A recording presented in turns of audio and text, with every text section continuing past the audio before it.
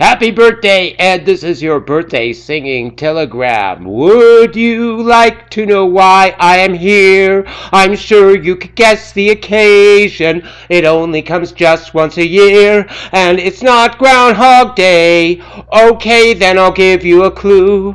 It's an 8-letter word that rhymes with Earth Day. I bet that you already knew. Why, that's it. Yes, you have guessed it. It's your birthday. First you take a happy birthday, happy. Then you take a birthday. First you take a happy. Then you take a birthday.